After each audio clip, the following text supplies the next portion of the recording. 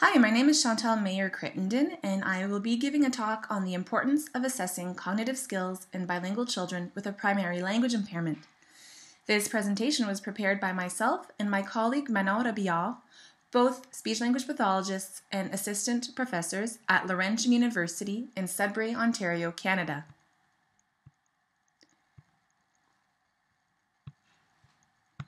Many bilingual school-age children are misdiagnosed as having a primary language impairment when in reality they are in the process of learning a second language.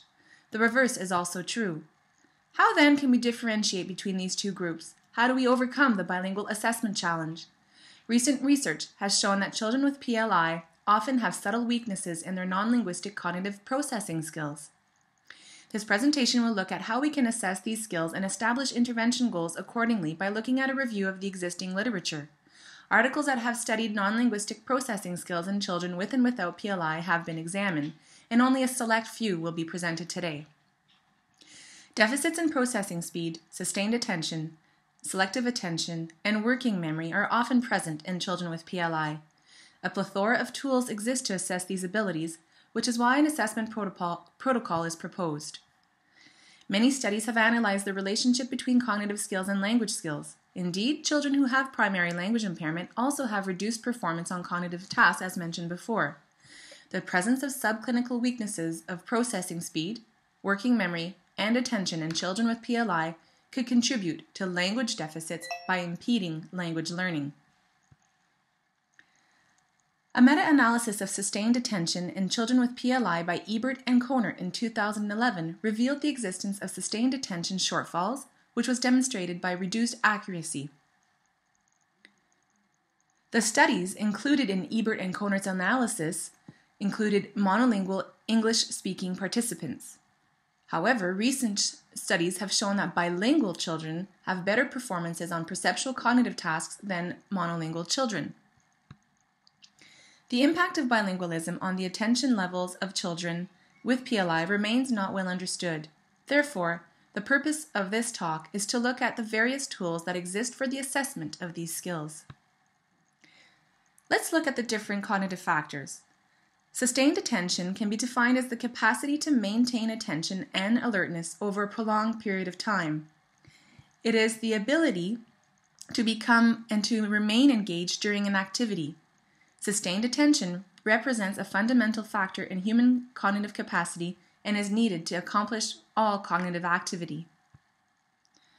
Categorization, or the ability to classify, develops around 18 months. Although very young children tend to rely on the perceptual similarities of objects for categorization, children as young as 4 years old have been found to override perceptual information when it is conflicting with its taxonomical category. Cognitive flexibility. Oh, I lost my...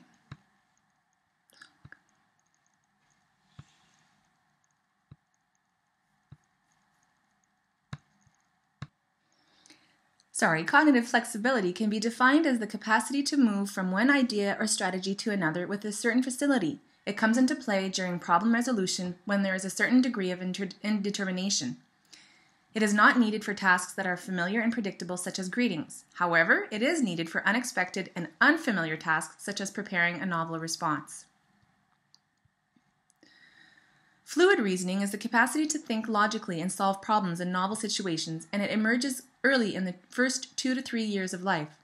Its development is relatively independent of education and culture. According to some authors, fluid reasoning serves as a scaffold in helping children acquire other abilities. Working memory is a limited system responsible for the temporary classification and treatment of information. According to Baddeley's model, it is comprised of 4 components: the central executive, the visual spatial sketchpads, the phonological loop, and the episodic buffer.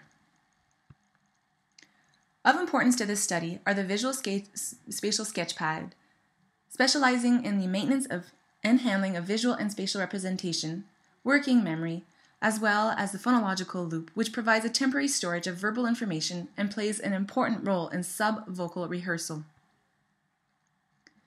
Specific language impairments or primary language impairments are high-incidence developmental disorders assumed to be due to innate factors interrelating with language learning. PLI includes the subtle non-linguistic processing weaknesses that exist together with the more obvious language delays without any frank sensory, motor, or neurological impairments. Until recently, the presence of language impairments assumed that cognitive skills were intact, focusing the evaluation on linguistic competencies. Nowadays, many researchers show that certain non-linguistic abilities among children with language impairment are breached, as mentioned before. These non-linguistic abilities include working memory, phonological working memory, executive functions, discrimination of nonverbal components, procedural memory and abstraction, speed of information processing, auditory processing, among others. The diagnostic criteria of language disorders varies according to cultural and linguistic context and according to the assessment tools that are used. In several studies conducted among children with PLI, it is noted that the diagnosis is based on what is not present with the child, so it's exclusive, as well as what is present, also inclusive. According to Tomlin and collaborators, approximately 7% of monolingual school-age children are affected by a specific language impairment every year.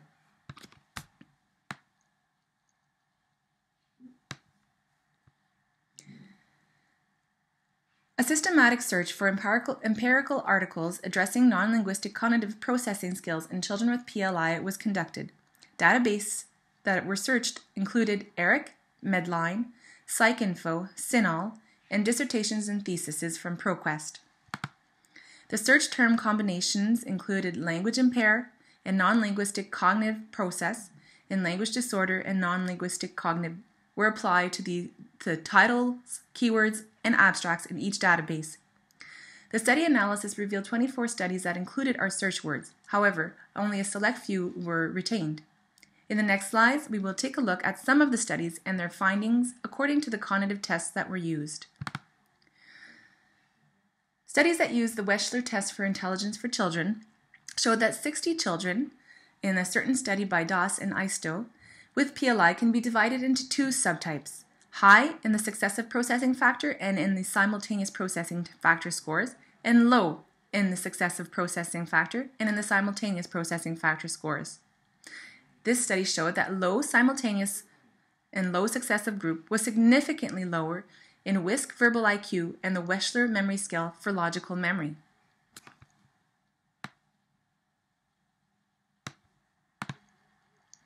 Studies that looked at measures of visual spatial processing and executive function, notably CLARA, conducted two studies with children with SLI, as well as typically developing peers.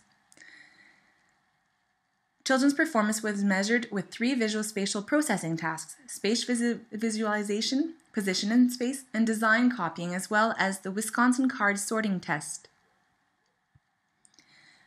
This study showed that executive functions have a great impact on SLI children's working memory performance regardless of domain. Also, tasks that require an increased amount of attention control and executive functions were more difficult for the children with SLI or PLI than for their peers. Most children with SLI scored either below average or in the low average range on the neuropsychological tests that measured executive functions. Miller, Leonard, Kale, Yang, Tomlin, and Francis set out to determine whether children with SLI were slower than typically developing peers at age 14. They looked at 14-year-old children with SLI, nonspecific language impairment, and typical development. These 14-year-old children were given several linguistic and non-linguistic speeded tasks, such as the tapping task, a simple response time task, a visual search task, and a mental rotation task. The children had received the same task at age 9. Response time performance was examined. Both the SLI and the NLI groups were significantly slower than the typically developing group in motor, nonverbal cognitive, and language task domains. The results suggest that slow response time is a persistent characteristic of many children with language impairment.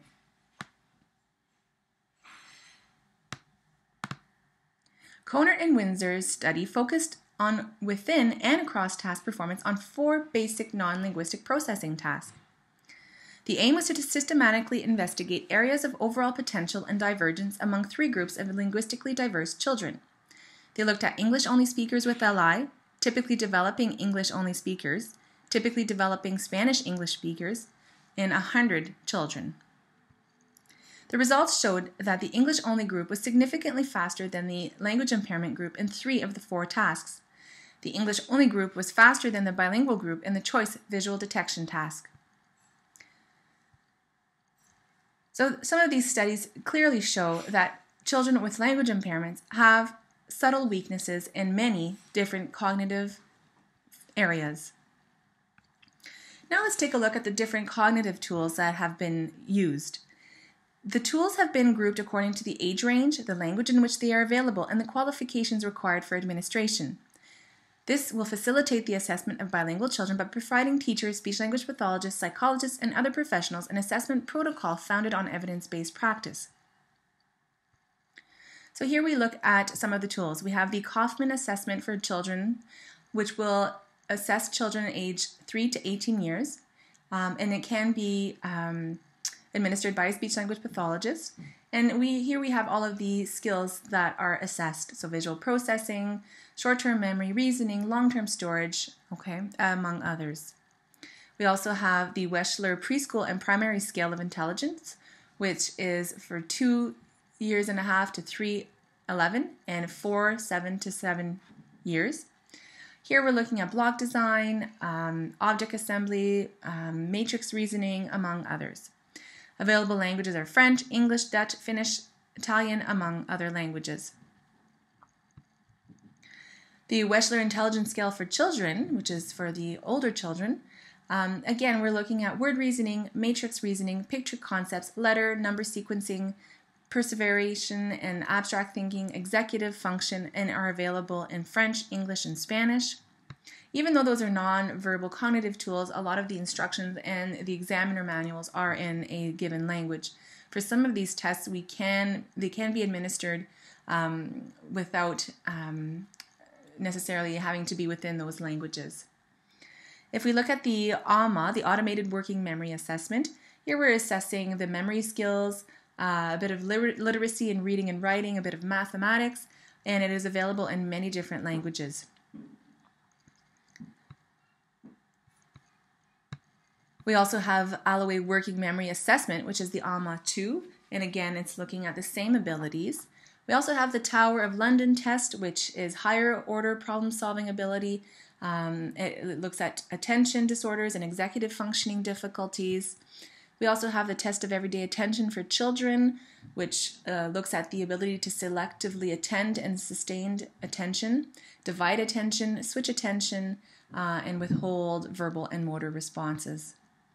We also have Raven's Colored Progressive Matrices, which looks at clear thinking ability and assesses the degree to which a person can think clearly, and looks at nonverbal abilities in 3 different levels. We have not mentioned here the Leiter International Performance Scale, which will look at fluid reasoning, which will look at the ability to have the flexible cognitive ability. And there are many other tests that we have not included here for the sake of brevity, but that will be included in the article that would be submitted following this conference.